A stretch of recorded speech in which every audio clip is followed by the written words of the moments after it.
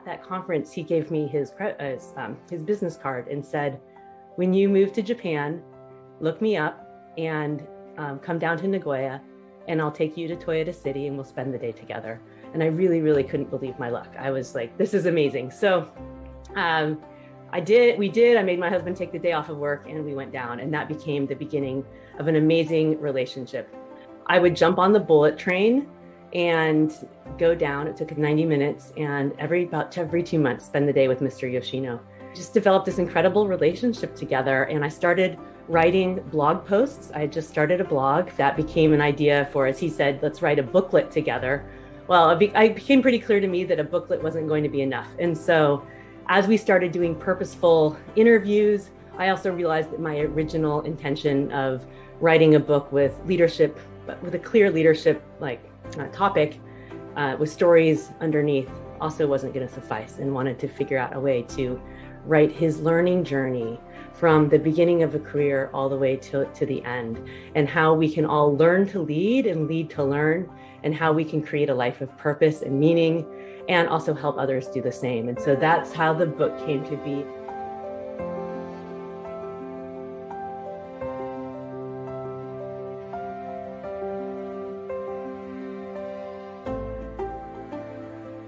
Hi, everyone.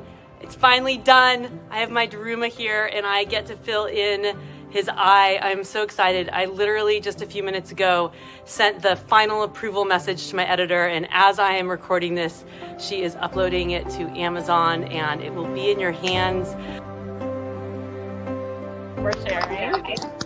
An accomplishment. Yay! Thank you.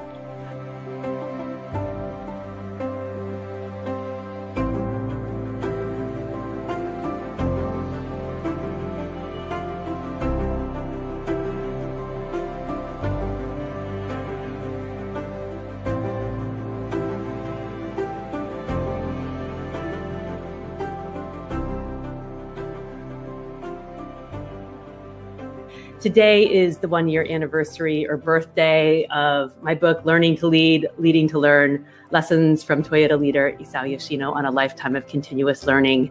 And it's the release of my audio book.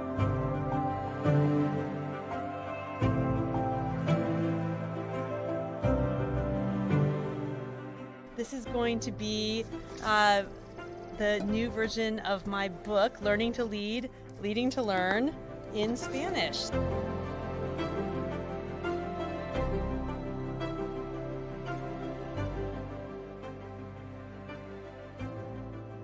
Also, thank you very much for Katie writing the book. Otherwise, I never thought I could learn this much.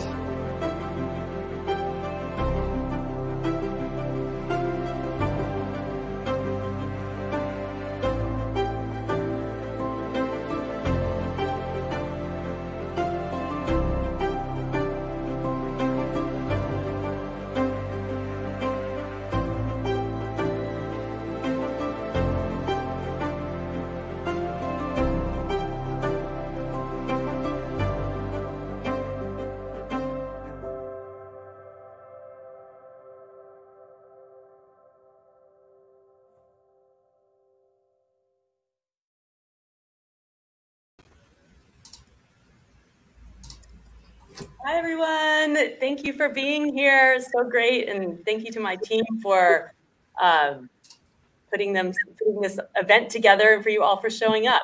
I'm going to turn over to Claire because I am not the host of this event. I am the participant.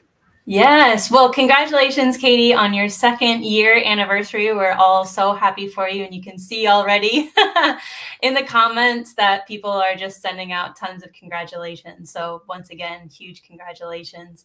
For those of you who don't know, my name is Claire Cannell, and I am Katie's business manager. I've been with her for just under 2 years. So I actually came on board right after she published the book. And it's actually been really incredible to be along for this journey, to see all of the amazing things that have come from this book. So I am super excited and honored to be able to interview her for this really fun reflection and celebration. And I also want to give a quick shout out to, we have our tech helper with us, Brady, who can't speak, unfortunately, because she has her microphone tied up to something else. But we're super grateful to have Brady on our team as well, just helping out with the tech. Yes, for all of you who work with me, these are the enablers of me giving as much value as I can to you. So thank you, Claire and Brady, for just being such important parts of my team and helping me have the impact that I want to have in the world with everyone. So thank you so much. And I'm excited to be here. Yes, of course, of course. So is there anything that you want to first start off by saying about the book, Katie, or would you like us just to jump right in with our questions? Well, the first thing I want to say is Mr. Yoshino is not able to be here given the time zone, but I'm going to surprise him later today, which will be tomorrow for him, with the recording of this live stream. So if you have any comments for Mr. Yoshino as well that you'd like to share in the comments, please add them. I know he would love to see them. He always gets so much joy in seeing how much impact and just how meaningful his stories are having and sort of the legacy he's created. So thank you all. And I will turn it over to you guys to manage this. And also, we wanted to know, and I have not planned much of this, but if you have questions or comments or anything, add them into the chat, and we will be flexible and address those as we go through today. So I turn it over to you, Claire, this direction. Whichever side it is, right? I also wanted to quickly say that if you are watching live, go ahead and put where you're watching from in the comments, and we'll give you a shout out. And again, any message that you want to share with Katie or any questions about the book, go ahead and pop them in the comments and we will answer them as we go along. So I'm just gonna have me and Katie just for now. Brady's in the background. We love and appreciate you so much, Brady. So Katie, let's dive right in. What impact or reach has the book had over its 2 years now? I know it's so amazing that literally today is the 24-month mark of the book coming out. And I was actually sitting in the same room, in the same place when it happened. You know, for me, the biggest, so here's, yay! The biggest impact of the book is just hearing from all of you and like these messages that are coming in, and I'm seeing them come through about the impact that the book has had. You know, Mr. Yoshino and I had been working on this book for almost 2 years. We met in 2015 when I first moved to Japan, and our conversations became things I was writing about on my blog. But we worked on this book for 2 years together, and then the pandemic hit, and I had this crisis of, do I publish in a pandemic? I mean, if we'd known it was going on for as long as it would have been a no-brainer. But I really knew that this book had the opportunity to inspire people about how to create a meaningful life, how to persevere through challenges, how to grow, how to help other people grow, and could be helpful to people. And so the impact that it's had on so many, and hearing all, you know, we have 225 5-star reviews on Amazon, and the messages you share with me personally and have shared on, you know, LinkedIn, and the Amazon reviews about the impact that the book's made is just, has been really tremendous. And it's exciting too that the book has been translated now into multiple languages, and some discussions too about some future languages coming. So first was published in Spanish by the Lean Institute in Colombia, and I'm going to be traveling there in October to keynote their event and celebrate the book's release there. It's been translated and released in Polish, and I'm going to be going to Poland in September to keynote their conference. Like the book tour that we didn't get to have in 2020 is finally happening. It's being translated right now into Portuguese, and I'll be going to a conference there in November as well as my friends and colleagues in the Netherlands. And it's also been translated into Japanese, which has been the biggest delight, because Mr. Yoshino is now able to share the book with his family and his colleagues, his mentor, Mr. Segura, which we talk about a lot in the book. And he keeps sending me selfies of the book in his bookstore. And it's just, that is like the biggest delight to me, to see that. So Mr. Yoshino, when you listen to this, like, my partnership with you is the biggest delight of all of this. And if I had the honor and privilege to be able to collaborate with you to bring forward your stories, help you reflect and learn, and then share that with the world to help all of you reflect and learn as well has been just a real honor and privilege and one of the highlights of my life, honestly. So. Yeah. Yeah. It's also such an honor for me to even just be part of this relationship as well. Mr. Yoshino is just such a genuine soul. And every time that I get to hear him speak, even if it's live or a recording that we're watching afterwards, it's so wonderful. So yeah, you can see in the comments as well, everybody loves Mr. Yoshino's stories. So if you haven't been able to dive in and read his stories, you have to, or you have to get the audiobook and listen to them. Yes, today's the 1-year anniversary of the audiobook coming out as well. So that's been fun. And I've heard some people say like, oh, they feel like they've gotten to know me really well because they have me for 8+ hours in their ears. So that's super fun as well. And you get to get snippets of Mr. Yoshino and John Shook doing their part. So that's really fun. And a little teaser for those of you who stay to the end. We're going to be sharing some video clips from Mr. Yoshino and from John Shook, talking about their experience together and the book as well. So stay tuned for that or watch that on the replay. Yeah, great. Awesome. So I just want to shout out again, if anybody's joining us now, go ahead and put where you're tuning in from in the comments. So far, we have people from all over the place, tons of people joining us from the United States, also Netherlands, which is, of course, no surprise. We've got the UK, we've got some parts of Europe as well. So, all right, another one from the UK. Hi, Chris coming in from Canada. We have Germany, Colombia. Hi, Andres. UK, California, Virginia, all over. Hi, Arno. Can't wait to get out and see you in person. So, Patrick, thank you. It was such a pleasure to write the foreword to your book, too. So, we're all part of this chain of learning together, and we're going to explore that a little bit more, I know, today. So. Yep, exactly. Oh, cool. Awesome. So I also want to invite everybody who's joining live to go ahead and put in the comments, what are any questions about the book that you guys have for Katie? I'm going to be asking a few as we go along, but we'd love to hear from you guys as well. So I'll give you a few minutes to think of your questions or jot them down. And in the meantime, we're going to dive into some behind the scenes with Katie. So the first thing that we wanted to ask you was, what are some of the things that you learned or discovered that had the most impact on you as you were writing and developing the book? So first and foremost, just the depth and breadth of the stories. And I think some of you, if you've read the book, you've read my intro when I talk about how I had to make a pivot and how we talked about or how I wrote the book. It didn't fit neatly into like leadership lesson number 1, leadership lesson number 2.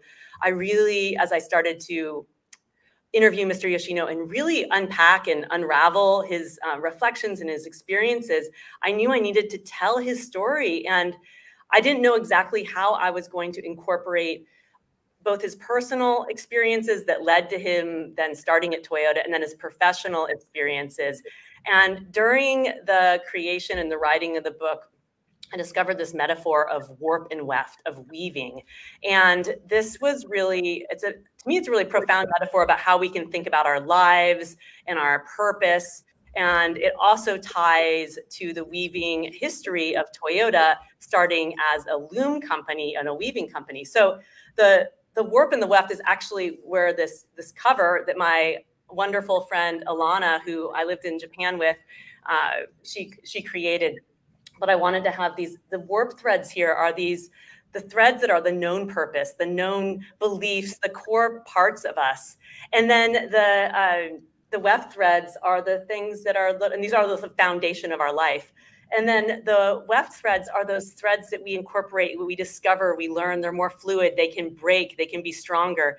And it's the intersection and the interweaving of the known and the discovered that really create our unique life fabric. And so this framework gave me the structure on also which to weave the stories of the book. So Mr. Yoshino's early stories and his experiences, the things that compelled him to learn English and then Spanish and spend so much of his life working towards moving overseas and having international experiences and the strength that gave him and his deep connection to learning and helping other people learn. And then the WEF stories are how he learned to be a leader and then leading to help other people learn. And so that really gave me the framework on this. And I love this metaphor for us thinking about purpose in life as well, and encourage you to think about, what are your warp threads? What are those things that are known and constant, even if you maybe not visible to you immediately when you reflect and look back? And then what are the things you've discovered and incorporated to create your unique life fabric? So that's the first one. And then the second is this concept called the chain of learning. Yeah. And this was a comment that Mr. Yoshino made in reference, and I think it's one of the early learning to lead stories about his early experiences at Toyota. And he made a comment that he was so appreciative to realize that there was this chain of learning at Toyota, where he was learning not just from his boss, but also learning from his colleagues, his peers, and that people were really interested in being connected together in this chain of learning. And I've really embraced this concept now. I consider all of you watching live or listening part of Mr. Yoshino's in my chain of learning. And this is how we create a stronger world. And it's through the bonds and the relationship between us. It's not learning in one direction, because we're always learning while we're leading and while we're learning. So it's that connection. And I love that metaphor as well, about a chain of learning, how we're all linked together. So those are two of the things that I've discovered that were new to me, but have become really important in sort of my own philosophy about leadership, learning, coaching, and just showing up as a good human in this world. Yeah. Yeah. And I love that, it spreads to all of their parts of, your teachings, and people who have been following you for a while have probably heard these concepts as well. So it's just great. It's so enriching, right? And I think that's a good way to describe the book as well. Super enriching. So awesome. I'm going to dive into the comments real quick, because we had a few questions come through, which is great. So I'm going to start with Darren's question. He said, what is your favorite antidote from Mr. Yoshino in the book? Oh, so many anecdotes. This was also the challenge. Just a little backstory in writing the book. There were some that were truly anecdotes, like, a small, something that happened, like a one-off story. And then there were also these like multi-year experiences, which, couldn't just be easily packed into like a small chapter, well, there's the one I share all the time. That's really one of the most famous stories from the book, about known as the paint story, which was Mr. Yoshino's experience in his first weeks at Toyota, where he made a big mistake and he poured paint and solvent into a big vat, but he did the wrong thing. And 100 cars had to be repainted.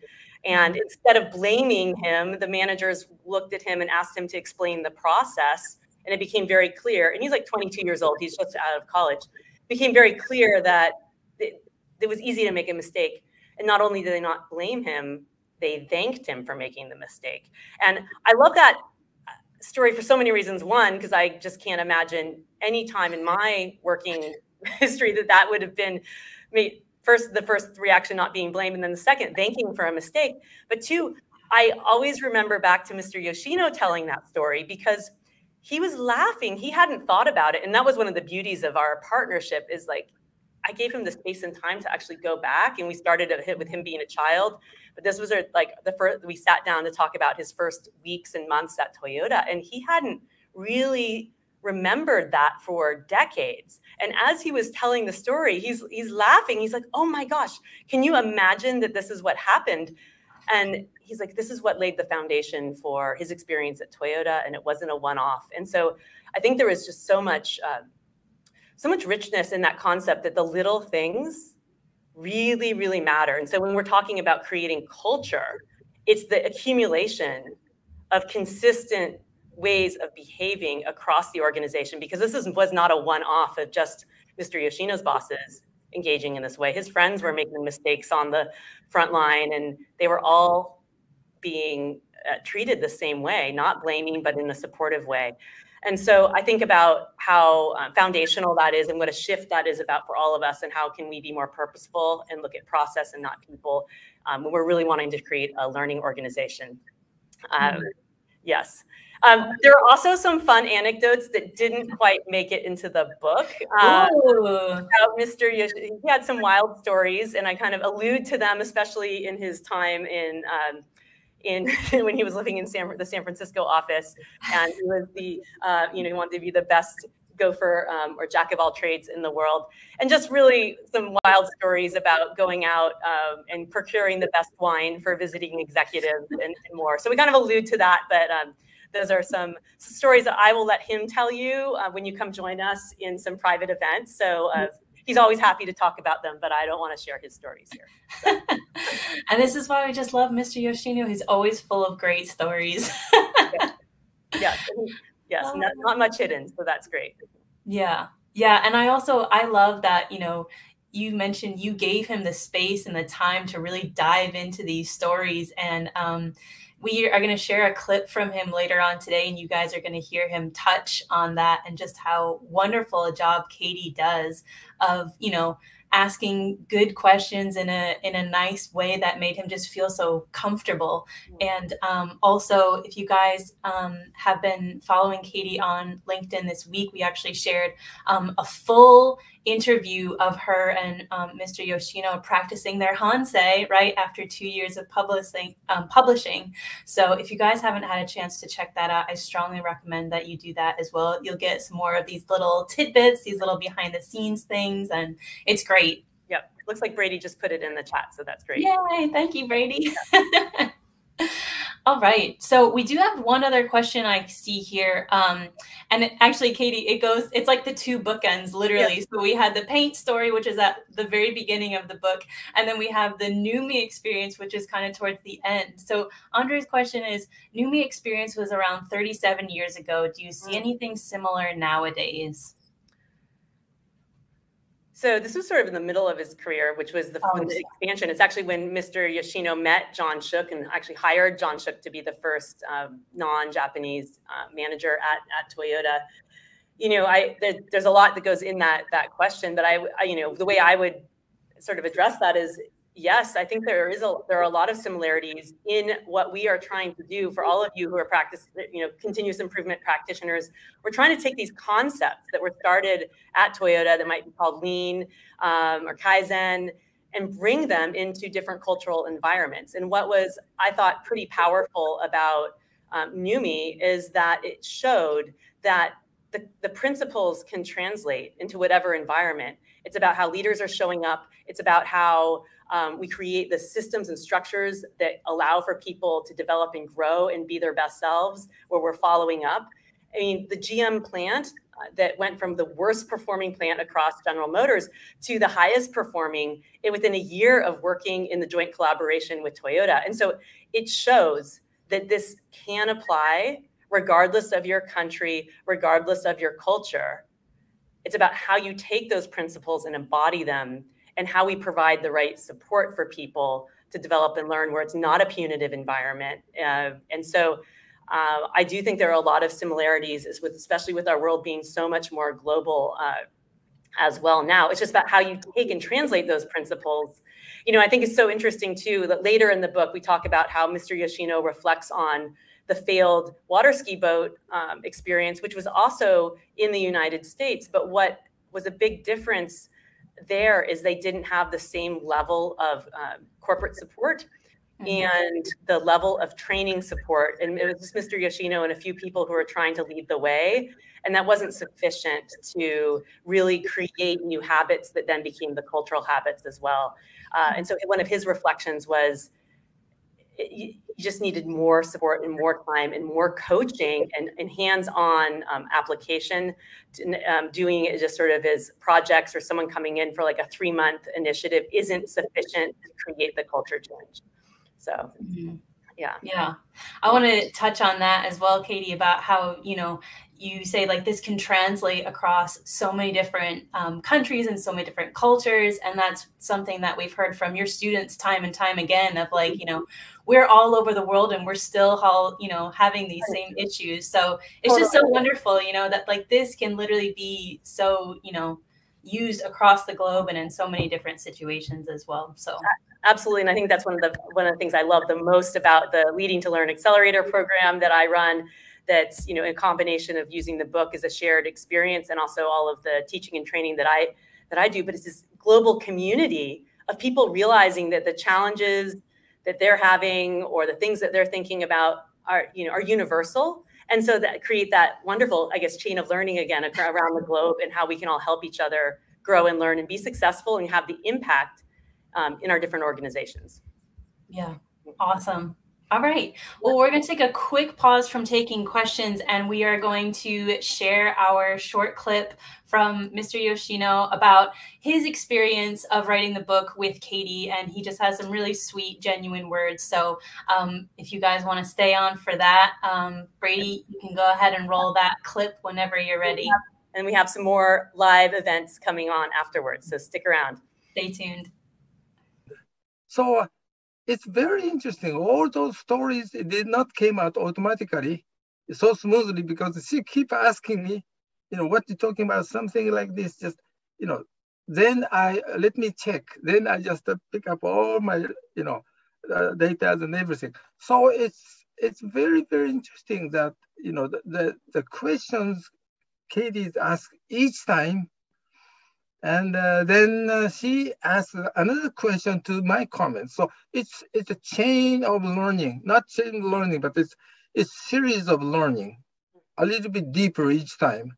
So I learned, you know, okay, this is the power of asking questions. And so I knew that Katie is a very, very, very, very smart lady and always knows how to ask questions, particularly asking difficult questions to answer, but she is so super good, because whenever she asks that, you know, we call it, you know, scratching your scars. So it's because you hurt something, but somebody just, you know, scratches, then it hurts you. But what a question is not hurting me, makes me so good, because she just help me to go back to those days, what kind of a lesson I learned. I never try to learn something lesson out of my failure or mistakes or whatever. But I learned, you know, how to ask, you know, effective questions. I really learned it. That is what I'm doing. And whenever my students or my staff member I used to work together with, whenever they ask, they send me an email, then definitely they are in trouble. So then I have to think about, oh, what kind of question I have to ask them before we start talking about it. So I learned some important lesson how to ask questions more effectively without hurting them. Mm-hmm. So I know how to ask questions. So it's a very, very important, very useful book. That is my, you know, my comments to the book, and it's my textbook. It's textbook for somebody else, but it's my textbook. Usually when you write some books, it cannot be a textbook because it's for somebody else, but no, it's about myself. It's my textbook. Also, thank you very much for Katie writing the book. You know, otherwise I never thought I could learn this much.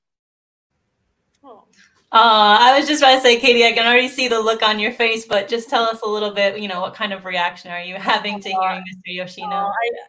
I was there live when he said that, but it just like that, you know, I think it just speaks to what an important relationship he and I have. And really it's been one of collaboration from the very beginning, of partnership, of shared learning, of helping each other.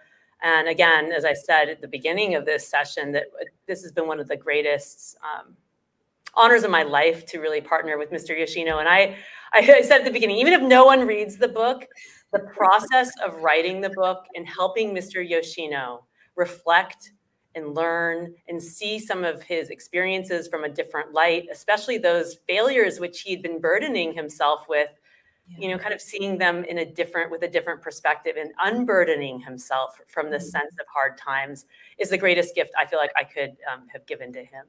It's the greatest gift for me too. So I'm appreciative that he was so open and allowing our collaboration so that I could bring those stories to all of you for you to learn from as well. Yeah, exactly. Thank you so much, Mr. Yoshino, for being, so vulnerable, because he does speak about how it was a little bit like painful, a little bit uncomfortable. He's like, I don't want to talk about these things. But then he went on to say that like the way that you asked him was just so, nice and caring. So, thank you, Katie, for learning how to ask questions effectively. Yes, thank you. And I think that that's really important. So much I talk about is we need to lead with curiosity and caring and courage. And when we can do that, that's when we allow others to, really create that capability and confidence for themselves, but also clarity and creativity, but also this connection to understanding their own experiences from a different way. When we can hold the space for them to learn, it's just so powerful and important. So thank you, Mr. Yoshino, for your wonderful words. And again, as Brady put into the chat, we have the full interview. If you want to hear Mr. Yoshino and me reflect with Stephanie Feger about the book in the last 2 years, you can see the whole interview. We released it live yesterday on my YouTube channel as well as on my blog. So it's listed there in the chat here. So go check that out. Cool. Well, the other thing I wanted to touch on was Mr. Yoshino kept saying textbook over and over, and I wanted to bring us full circle to all of Katie's teachings. And, there's a lot of things that have come out of the book, and one of them is the accelerator. And we actually have one of Katie's accelerator students who's going to join us now. Everybody, please welcome Sean Carner. Hey, Sean. Hey, everyone. Thanks for joining us. I knew the team was going to surprise me with a few guests, so this is exciting to have you here.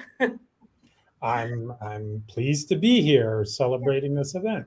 Yeah, great. Well, Sean, you can introduce yourself, but I've known Sean for years. We're both based in California. Sean came to Japan with me in 2019 on the last Japan study trip I was able to lead before the pandemic shut us down, and was part of the Leading to Learn Accelerator and some other courses I put on. And I also do some work with his organization, Genentech. So, but Sean, why don't I'll turn it over to you and Claire. Sure, yeah. So Sean Carner here. I'm currently the head of operational excellence at Genentech in our Vacaville facility, so just north of Katie a little bit. And like Katie said, I've been part of Katie's chain of learning for quite a while. I think somehow we were connected. Katie did a talk with some site heads at Genentech, and then also at a lean coaching summit, I believe, that LEI put on. Yes. That was sort of my first introduction. And then, yeah, going all the way to Japan was, I think, a real highlight, sort of one of those career defining moments, and really helped me to see how we coach, and how Toyota in Japan is doing that. But really, ultimately, what I like about the learning from Mr. Yoshino and how you've codified it into the book has really sort of been built in. I was reflecting on this into my coaching DNA, if you will, how I coach, how I have been supporting the site from that standpoint. That's great. One of the comments you made to me, which I've been sharing, is like, you have this superpower now, which always makes me so happy. It's like, boom, asking better questions, superpower. Yeah. I see your Daruma in the back too, the one from our Japan trip that's signed by all the participants. So yeah. So hopefully I'll be able faded a little in the back because of the sun. Yeah. Oh yeah. Wow. It really has. But that's a sign of good Daruma love. Yeah. I have dates for May of 2023. So I'm hoping that once Japan opens their borders, we can make that an official go and come back again. And Sean, one of the things I love too is you have a woodworking passion, just like Mr. Yoshino, and that was a nice shared experience. For those of you who don't know, Mr. Yoshino loves to make. I have so many coasters. I'm not actually at my home office right now, but many coasters. And Sean does a lot of woodworking too. So they had a bond on that when they were in Japan together. And Mr. Yoshino has been out in California too. Yeah, that's kind of was a fun coincidence, I guess, if you will. Yeah. Perfect. Well, I was actually going to ask you, Sean, about your, you feel like you have a superpower. We use that quote of yours all the time. And one of the important characteristics that Katie always talks about is courage. And so I was wondering if you wanted to just touch on that real quick about, you know, do you feel like after doing the accelerator and all the work that you've done with Katie, you know, how has that given you this superpower?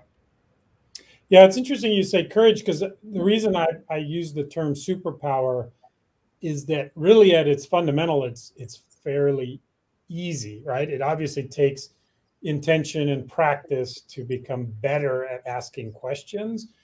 But I've had some really great conversations, coaching conversations, if you will, just by asking one or two questions that then opens up the person maybe to their thinking about a particular problem. And that's why I call it a superpower, because I often giggle them like, well, there's not much there, right? It's relatively simple. I just need to have the intention to ask that first question that then leads to the second question. And then I also use that, I think, in that quote, because after doing the accelerator, I mean, part of my role is coaching at multiple levels, right? So I coach at the senior team level, but then at the time I was leading a manufacturing group. So I had a whole bunch of supervisors, and I was coaching them as well as coaching at the skip level some of my employees.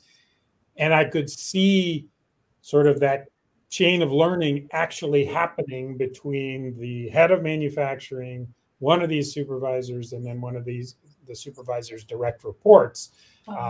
And so that was where that sort of superpower, because it really felt that it was accelerating people's sort of lean transformation and their own self-development around you know, the problems that they were working on. Yeah.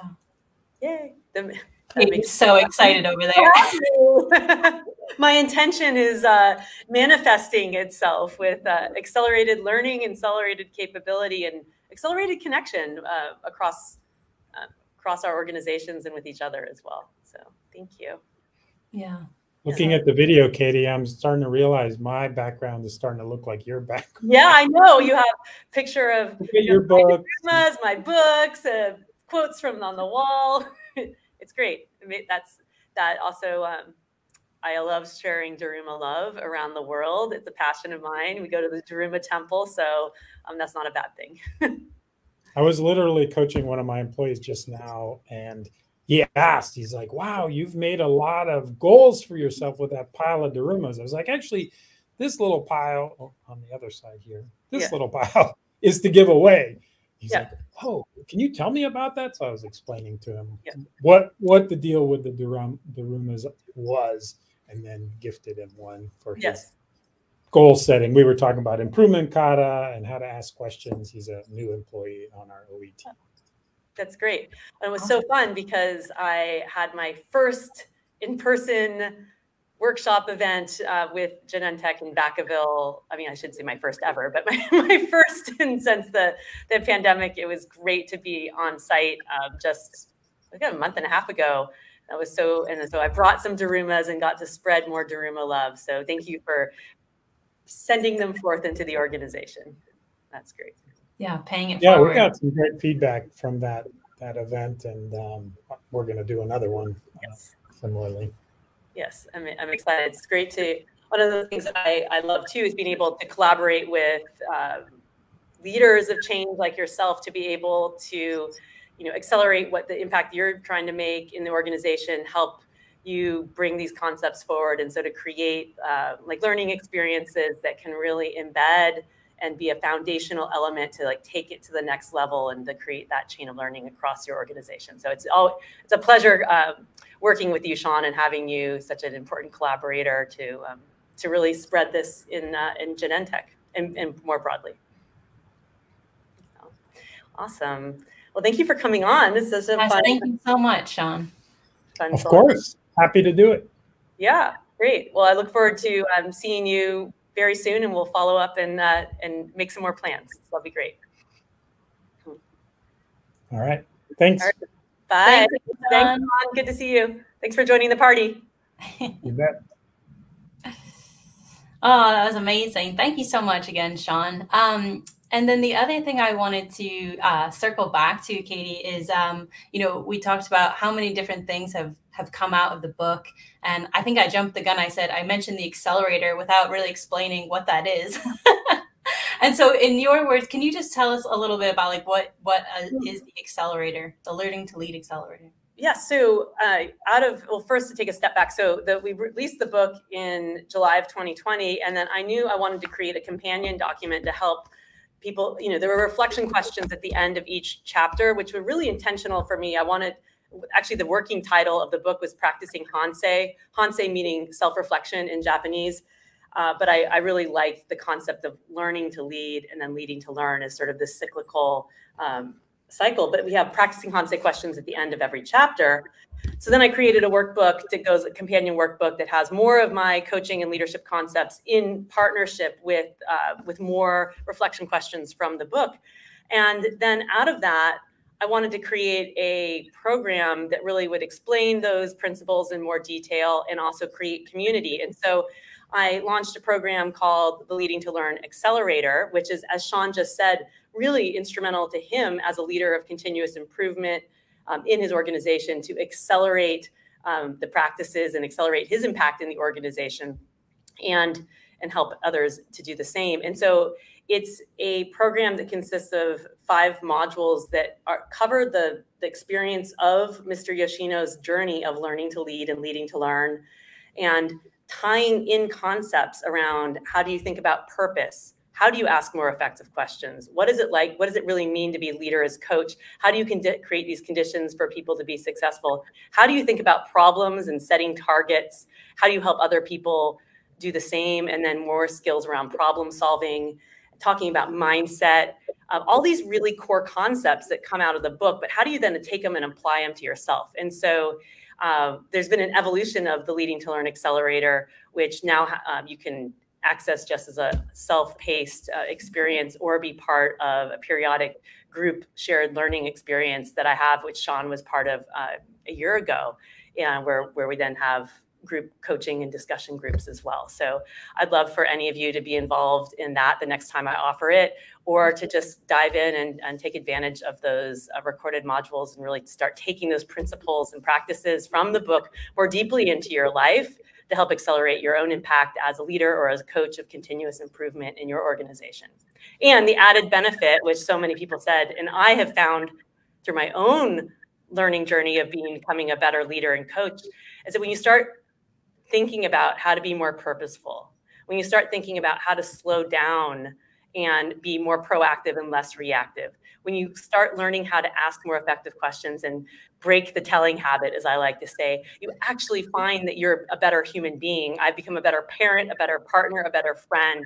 And so there's like this intangible, unexpected outcome that people have as well, when we can really shift and align our actions more with our true purpose in our heart. So that's the Learn Accelerator, and why I'm also so passionate about working with different organizations to take these principles, and because it's then into their organization, because that's how we're really expanding our chain of learning together. It can't just be one person. So how do we develop the capability and confidence of others to do the same? And that's the real fundamental purpose about learning to lead and then leading to learn. And this attitude about learning and capability and people first. Like Toyota's motto, we make people while we make cars. And so it's the focus on people. So there you go, a little tidbit there. And then also you mentioned that like you're doing like some more speaking and like actually going into organizations and stuff like that. And I know that you just had like this huge like break the telling habit like keynote. So what are some other examples of like, the book started all of that, right? It did. And it's been so nice to be able to meld what I've learned from Mr. Yoshino and these frameworks that sort of developed through the process of writing the book with things that I've been learning and practicing through my earlier time as a leadership coach and consultant and practitioner in an organization, and my own journey of like learning to lead and now leading to learn. So fun. So I've been doing some work with Genentech, as Sean just shared, a combination of going in person and some, remote sessions with their leadership teams. And that's been super fun. And I have some other clients, some of whom were in the chat too, that I'm of some other organizations I'm working with. But also so fun to be back on stage live. I mean, I've gone to so many, as we all have, so many virtual events. I mean, I love that we're all able to be here virtually, connect around the world, but I love being in person, and I also bring darumas. So keynoted a few events earlier in March and in May this year, and I'm excited to be traveling around the globe and have some plans for some other keynotes, both about the book and then also concepts like break the telling habit, or what it means to like lead with intention and how to really connect with purpose and have a purposeful life, both not just professionally, but personally, and how to unite those two. So it's fun to, I'm always creating and always learning. And I think, and always a bit joyous and excitable as well, because I love connecting with people and connecting people with learning moments as well. Yeah. Yeah. Well, speaking of connecting with people, we have one other special guest who is going to join us live. And she is the author of The Kind Leader. So it's only appropriate that we bring her on today. So everybody, please welcome Karen Ross. Yay, Karen. And Karen, I should share, also was a really important part of the book writing process. She was one of my developmental editors and really helped me. Writing a book is not easy. It can be a very lonely process. And so she helped me weave it together. And so thank you, Karen. You're such an important part of this journey as well. And actually, Karen got to meet Mr. Yoshino back in, I think it was 2017. We were at a conference together, all keynoting.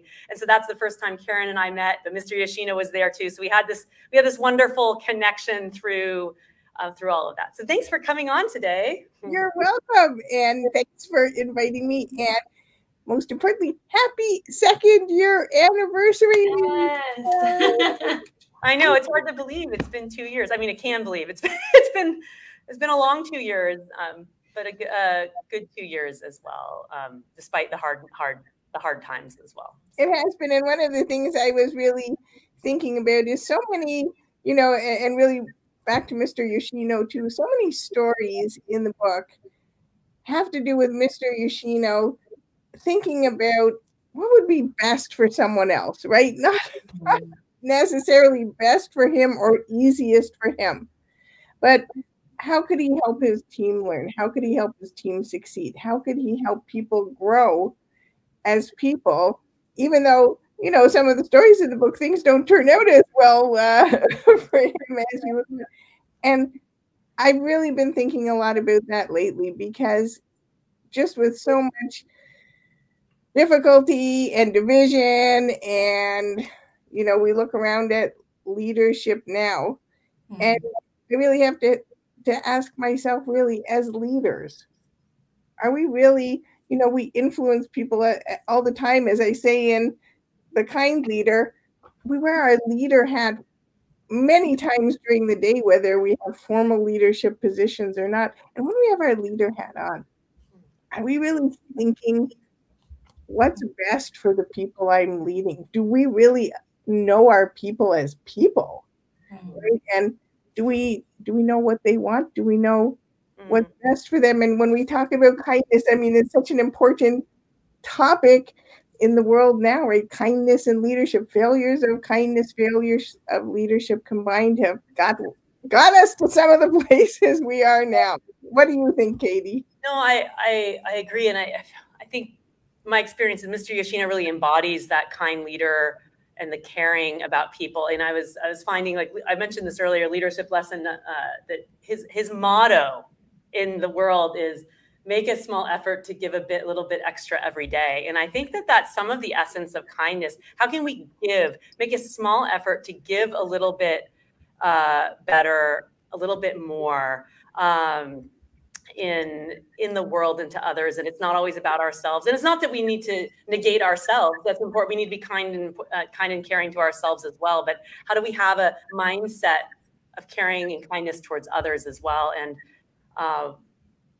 it's such an important part of leadership, and leadership at all levels, in our personal lives and our professional lives, and how to create a really meaningful impact and create a better world. So I really value what you're doing, Karen, to help focus on kindness and really amplify that as a core part of leadership. And I want to iterate too that like that's I think the essence of this book too, that lean is not just about, and the continuous improvement is not just about the process or the outcome. It's about how you're leading with kindness and caring and curiosity and courage. Absolutely. And when you think about it, you know, we're also used to the saying, be hard on the process, be soft on the people. But when you think about it, we've sort of taken in what's hard on the process. We don't blame people. We, you know, look very carefully. We go and see. But what does be soft on the people mean? I think it means be kind to the people. Understand that every single one of us is human. Every single one of us is going to make a mistake. I think about Mr. Yoshino's paint story, right? And just thinking, oh my goodness, what's going to happen to me? But actually what happened wasn't just that someone was hard on the process. His leader was kind to him. Yes.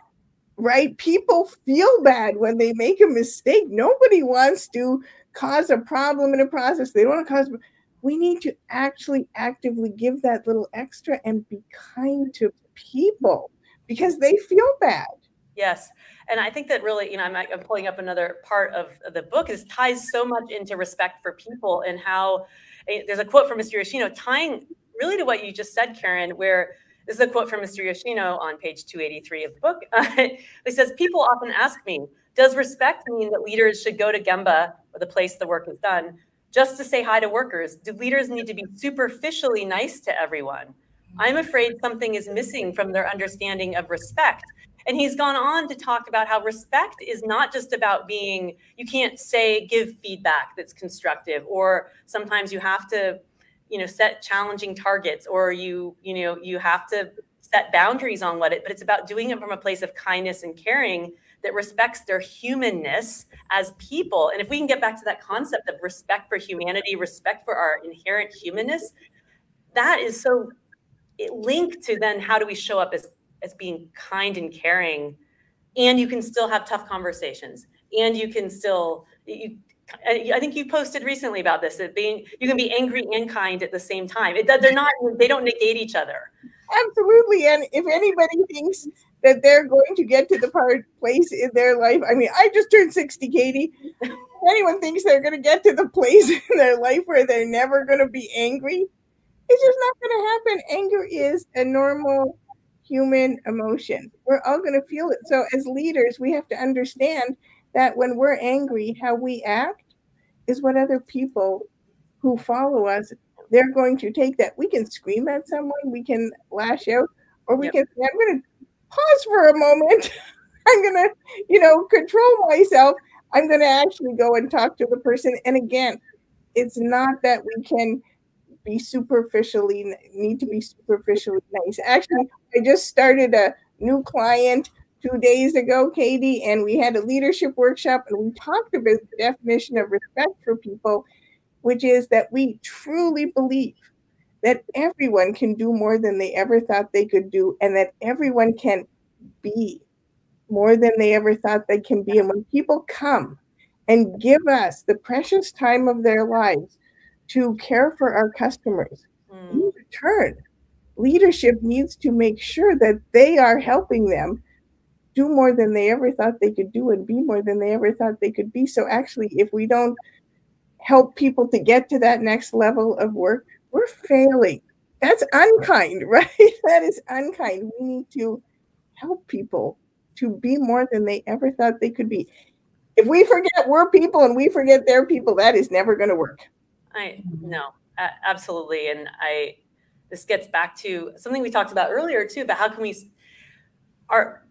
some of our innate human reaction is like, but how do we get better at stopping that reaction? I mean, Mr. Yoshino even talks about how in that paint experience, he's sure that like the managers had this initial reaction of like, oh my God. I'm sure. But, that's the inherent human thing, but how do we get better at checking that and not reacting to it? So we're more proactive at like acknowledging our feelings, acknowledging our experience, but then not acting that way and thinking about what's the impact that we really want to have and how do we align our actions. And, my concept of intention, it's like connecting your heart, who you want to be and the impact you want to have with the actions that are really going to embody that. And so if we want to be kind and caring and have a, amplify that into the world, what actions do we need to take that do that? And how do we best acknowledge our own human experience as well? Right. And I think, Katie, that really goes back to something that I talk about in chapter 6, Act Kindly and the Kind Leader. And you talk about all the time that we need to start with reflection. So, guess what? I've been around here 60 years. I can pretty much tell you the situations that are going to happen that are going to make me lose my temper. There are a lot of things that, are in common that I know when those things happen, my emotions are going to overwhelm my intellect. So I suggest that people take time to reflect and sit down and think about the times that they have been angry before. And as a leader, what makes you go, ah, right? And write those things down. And then write down the strategies yes. you're going to use. Yes. Before you run in and, totally screaming at the people. Yeah. We already want to control ourselves, right? Yes. Reflect first, and you'll be able to put some time between that, and your reaction. Absolutely. That's like so connected. I always say, take an intention pause. Like, okay, whoo, how do I want to behave? Take a mini time out. I talk to my kids about this too. It's very helpful at all ages. How do we respond to our emotions and understand what are, as you said, Karen, what are those triggers for us, the things that are more situations and more likely. And we can do that at work too. Like, yes, we know the things that are going to be that. And how do we become more proactive, less reactive, and create a kinder, more caring, more curious world? Because that's where we're going to really amplify and really create this strength of our chain of learning, but also just a better place for humanity as a whole. So thank you for coming on and sharing, helping celebrate the book, and for being part of my writing journey and our partnership for many, many years. And I value your friendship and our professional partnership as well. And thank you for spreading more kindness and more caring in the world too, Karen. Well, thank you. And thank you for 2 fabulous years of learning to lead and leading to learn. All right. I'll talk to you soon. Bye. Thank you so much, Karen. And what a great, just lesson for all of us of just being more kind and incorporating more humanity. So again, just another example of how this book just expands across, the basic parameters that you had initially thought it was going to be for, right? And so it's just so amazing to see all of the amazing things that have come out of it. Thank you. As we were talking too, one of the things that's really special is I'm hearing more and more people who are saying, I've read or listened to your book multiple times. I'm going back and learning something new from it. And I think that's, but even Mr. Yoshino, he'll go back and read parts of it. He's like, oh, I'm learning something new, even though it was his own story. But I think that's the power of story and experience. Like, we could talk about a leadership principle, but a story allows you to take what you need from it at that time. So that's just been, that's been really special to hear too, that it's not just something that people read and put on the shelf, never to pick up again, but they're going back to it and using it, as Mr. Yoshino said, as a textbook for life. Yes, exactly. Yeah. And I love that he said that. And he's like, not just for me. I mean, it is me, but for everybody. Yeah. So yeah, it's so wonderful. So there's a couple other people who are going to pop in and give you another little surprise. And so I'm actually going to have Brady play a clip from John Shook. Katie, you've actually already seen this, but I'm sure that your viewers haven't. And it's a clip from John Shook at your book publishing party, giving a toast to the book. So everybody, please enjoy. This has been from or mid 2020. Yes. Yeah. Okay. Yep. Really quickly, I want to read just one note out of my forward, because okay, I'll skip some that I was going to say. But it's just that one of those broom closet conversations, we discussed someday writing a book together about the incredible experience that we were going through. We didn't know at the time how our amazing journey would end, but we knew something of historic magnitude was going on. We could feel that. It was powerful and it was wonderful. I think we would both say in our careers, it was the most wonderful, intense time of our careers. And I think everyone has a time like that. This was ours, but everyone has something like that. And we were in the middle of this thing. It was exhilarating. It remains the most impactful, rewarding experience of my career. And what I want to say is we never wrote that book. And so I want to thank Katie now for writing that book and more. It wasn't just that one experience, but thank you for doing this. Thank you to Mr. Yoshino. Thank you to everyone joining. With that, I'd just like to make a toast to the success and ongoing relationships of all of us, certainly Katie and Isao, and also the book. A toast. Best wishes, everyone. Katie and Isao. Katie and Isao. Cheers.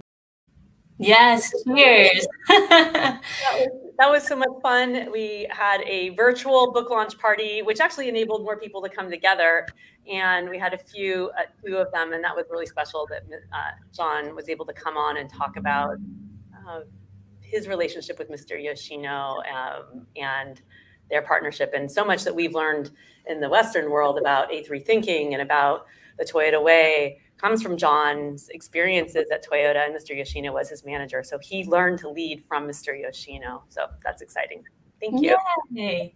And I just want to say, if anybody's still watching live, go ahead and put in the comments like where you're watching from, or again, if you have any questions for Katie about writing the book, go ahead and pop them in. We're gonna get 2 more videos from some people who wanted to say a quick hi and congratulations to Katie, who couldn't come live. But yeah, pop your questions in and we can circle back to them after we hear from a few more people. So the next person that we're going to have come on is Elizabeth Swan, who is, who might have been in that first party, if I'm not mistaken. Is that right, Katie? I can't remember. She came to one of them for sure. I can't remember that video clip. Yeah, well, here she is, and she has a beautiful little gift to show Elizabeth you. Has a great testimonial on the back of the cover. Yeah. Yes. Hey, Katie, Elizabeth Swan here. It's an honor to celebrate. Happy book birthday. I can't be there in person because I'm teaching, and teaching involves leadership skills. And because of you and your book, I'm on an increasingly enjoyable journey of evolving leadership skills. Every morning, I set my intentions for the day, and I think about who I want to be in this world. And that routine was inspired by you.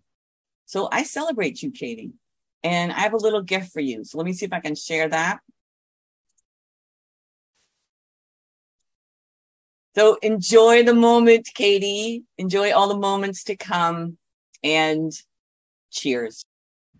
Oh, that's so great. That's so fun and exciting too. So Elizabeth too played an important role. She was on my editorial board. So even before, I guess after Karen did the developmental editing, I had a few select people on my editorial board who read the first complete manuscript and gave some really constructive feedback. And I'm excited to be on Elizabeth's editorial board for a book that she's publishing later this year. And so the drawing that she made is a hint of what might come for Elizabeth. So congrats, Elizabeth, and thank you for your wonderful words. And Elizabeth also was on that same trip with Sean in Japan. She and her business partner, Tracy O'Rourke, joined me in Japan, my Japan study trip in May of 2019, which is the first time we met in person. So that was fun. That's so nice. Yeah. And I love to hear that she's like, every single day I sit down and I write my intentions, which, is so powerful. And I heard again and again from your students, like how much that really helped them. So if you guys, don't know about that, Katie also has a freebie on your daily reflection template. You can download that from her website. So you guys should definitely check that out as well. Okay, the next person that we're going to have come on is also one of your former students, and she's pulled you in to work with her organizations. We have Stephanie Oliver from STAT Canada. Yay. Hi, happy 2nd year anniversary of the L2L book. You helped me take root and grow. Thank you so much for putting your heart and your voice into this book. It has helped my leadership coaching skills as well as my own leadership practices take root in intention, grow, and develop them so that I can continue in turn to help others learn to lead so they can lead to learn. I've really enjoyed learning from the book, from all the stories from Mr. Yoshino and Katie's insights, as well as going through the masterclass. As a lean coach, it's helped me deepen my skills so I can better help others. And I've been able to even have some of our executives in my organization take the masterclass too, which has been a huge help and a huge blessing and so meaningful for them. I've seen them grow as well through it. I've seen them start asking better questions, go to the Gemba to better understand employees' experiences and what is truly going on. I especially love the coaching continuum and questions like, are you telling or are you asking? And who owns this problem are reflections I often hear from them, which makes me smile. I know that you will continue to help countless of people lead with intention so they can lead to learn. And I'm so proud of you. I'm so thankful for you. And I'm truly forever grateful. Blessings. Oh, that's so nice. And yes, Stephanie, we've actually met when she first signed up. She was going to be part of my Japan trip in May of 2020. And then through the pandemic, we've worked together. She, learned, she took my master class, which is also available. And we had a way where she partnered with me to have access to the master class for lots of her leaders. And she co-facilitated some discussion questions. And so it was just another example of different ways I've been able to partner with lean and continuous improvement leaders in their organization to amplify these messages as well. So that was so wonderful. Thank you, Stephanie.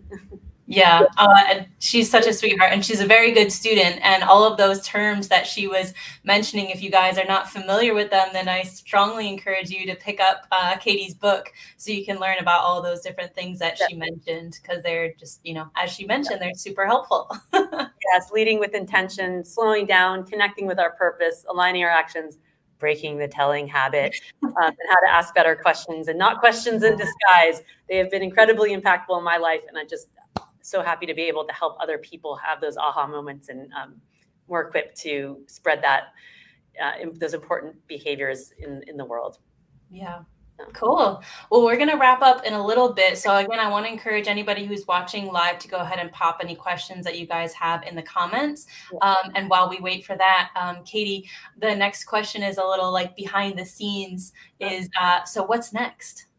Oh, well, we already talked about a lot of things that's coming up next. This fall is a lot of travel for me, to almost like the book tour that didn't get to happen in 2022. I'm going to Poland, Portugal, Colombia, and the Netherlands, as well as the AME conference here in the US in Dallas this fall. So it's a packed schedule, which I can't wait. And I'll bring as many Darumas as I can to these events. I'm running low because I usually stock up on my trips to Japan, and it's been 2.5 years now.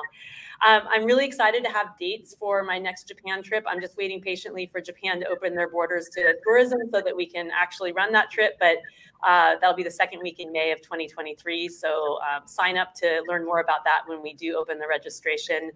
Again, I'll be sharing this video with Mr. Yoshino. I know he's going to be looking to, he'll enjoy watching it. So I hope you have enjoyed all these comments and feedback, Mr. Yoshino. I'm also working with several organizations. Sean's at Genentech is one of them. I had some other clients here, some big multinationals and larger complex organizations, some government agencies, some healthcare systems, to bring these concepts and take stories from the book or use the book as a learning platform, and then combined with these teaching and coaching practices of my own to really help their organizations move from being more project-based or tool-based, but getting back to that heart and that caring and that curiosity, and how to really have the leadership behaviors and the coaching behaviors that will really have that impact of creating a learning organization and more purpose and connection with intention. And so it's been so fun to be able to continue to grow my chain of learning through not just the book, but the work that I do with clients and speaking engagements as well. So if you want to learn more about how we can partner together, send me a message. I'd love to set up time to talk with you about how I can support you in your organization. And we will likely be doing another Leading to Learn Accelerator cohort in 2023, as well as my Japan study trip. So lots of ways that we can connect and share and grow together. And I'm excited for the book to be coming out in Portuguese later this year, and talking about a few other languages as well. So lots going on, but that's what gives me joy about creating community and connections and learning. So thank you for all being part of this celebration. And Claire and Brady, my invisible team member here too, thank you for being part of my team, and others who help enable me, so many.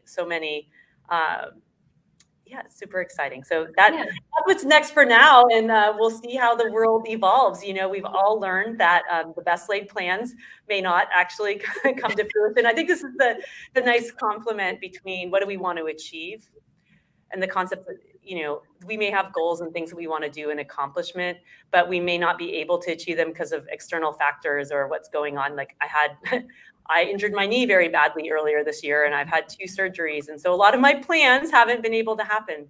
But what we always have control over is who we are and how we show up. And this is about living and leading with intention. Who do you want to be? What impact do you want to have? And then what actions do you need to take to align with that? That's the intention equals heart plus direction. And so we always have the choice of how we respond and how we show up. And so despite all the things we want to achieve and whether or not they happen, how do you be the person you want to be, one that's leading with caring and curiosity and courage? And I am so grateful for everything I've learned from Mr. Yoshino, from the people who came before me in my chain of learning, and with all of you too, because I continue to grow, learn, and develop through each and every interaction that I have. So thank you all. Yeah, thank you to everybody who came today and was able to join us live. And if you watch the replay, let us know in the comments, and you can still leave your questions there, and we can get back to you later. And I just wanted to read 1 or 2 comments that have just come in recently while we were chatting. One is from Mansoor saying, storytelling format of the book was very helpful understanding the difficult concepts of continuous improvements. Congratulations, and thank you for putting together simple and effective concepts. I have to completely agree with that, because that is not my area of expertise. Katie did not hire me because of my, understanding of continuous improvement. But I mean, even I could pick up and read the book. And actually, funny story, Katie actually had sent my copy of my book to my old address, which went to my parents' house. And they said, "Oh, what is this?" And so both of them read it as well. And they loved it and they really enjoyed it. So again, it could be for anybody. Yes. Oh, thank you. And that was my intention too. I had this I knew there were many different audiences for this, and Mr. Yoshino's stories are not just for executive leaders or people who are passionate about continuous improvement or the Toyota way. I wanted to be able to create a book that gave enough information. That's why there's little snippets about what is Hoshinkanri or A3. So it gives context to people who might not be familiar with that. But how do we get back to the principles and the heart of leadership and the simpler concepts around problem solving and a leader's role, the clarity of the Leading to Learn framework of just setting direction, providing support, and developing yourself. And I think that this framework is what really strikes the heart of so many people that I work with, is we can have all these tools and these concepts and all these things that help enable us, and they're important, but sometimes it gets too complex. And if we can get back to that simplicity of where do we need to go, how are we supporting our people to get there, and how are we developing ourselves to become better leaders, better humans at the same time, we're going to be able to achieve so much. So I encourage you all to continue to go back and read the stories from Mr. Yoshino, reflect on the questions I've put out there. I'd love to work with you and through the Leading to Learn Accelerator program, or you reflecting more about intention through the workbook, or engaging me to come and help you be more effective in your organization to bring these principles to your leaders and your teams through speaking or custom programs. So I love connecting with people, and I love creating this chain of learning, because when we can learn and grow together, we achieve so much. Yeah. So yeah. Thank you all. And thank you to my team for putting on this wonderful party, and not with me not organizing it and having some surprise guests as well. Thank you for everyone for showing up and putting in your questions and comments around the world. Again, I'll be sharing this with Mr. Yoshino. And I just want to say thank you for 2 years of Learning to Lead, Leading to Learn. If you haven't left a review yet, please do so. It really helps the book reach a broader audience who might not be aware, like Claire's parents. They didn't know about the book, but they could have been scrolling on Amazon or wherever they buy or listen to books. And so your reviews matter because it does help amplify the book's reach. So that is a gift that you could give to Mr. Yoshino and me. And been just hearing from all of you about the impact the book's made has been so rewarding. So thank you so much. And please stay connected and we'll continue our chain of learning together. Yeah. So if you guys want to stay on, if you missed at the very beginning, our lovely team member Brady has put together an amazing video montage of the book. So go ahead and stay on for that if you missed it the first round. And again, thank you guys so much for coming. Thank you so much, everyone. Thank you for helping me celebrate 2 years of learning to lead and leading to learn, and many more years to come and reflections as well. So thank you all, and have a great day.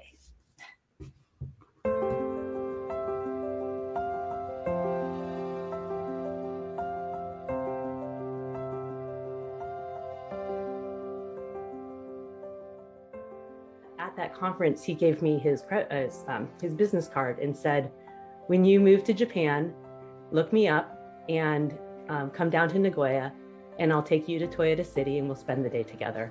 And I really, really couldn't believe my luck. I was like, this is amazing. So I made my husband take the day off of work and we went down, and that became the beginning of an amazing relationship. I would jump on the bullet train and go down. It took 90 minutes, and about every 2 months, spend the day with Mr. Yoshino. Just developed this incredible relationship together, and I started writing blog posts. I had just started a blog that became an idea for, as he said, let's write a booklet together. Well, it became pretty clear to me that a booklet wasn't going to be enough. And so as we started doing purposeful interviews, I also realized that my original intention of writing a book with leadership, but with a clear leadership topic with stories underneath, also wasn't going to suffice, and wanted to figure out a way to write his learning journey from the beginning of a career all the way to the end, and how we can all learn to lead and lead to learn, and how we can create a life of purpose and meaning, and also help others do the same. And so that's how the book came to be.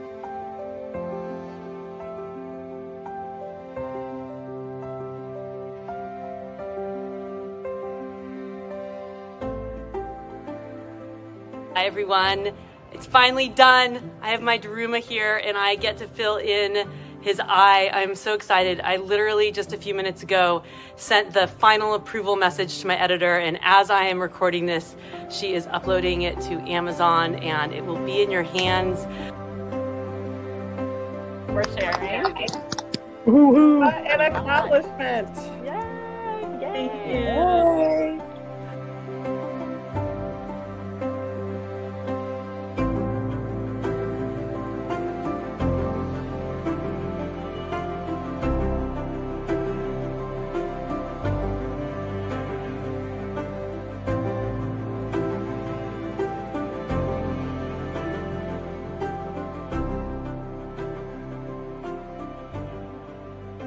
Today is the 1-year anniversary or birthday of my book, Learning to Lead, Leading to Learn, Lessons from Toyota Leader Isao Yoshino on a Lifetime of Continuous Learning. And it's the release of my audio book.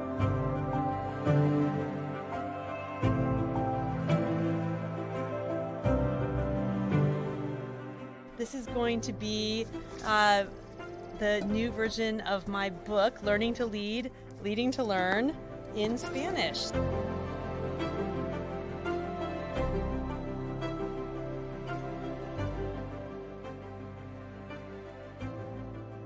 Also, thank you very much for Katie writing the book.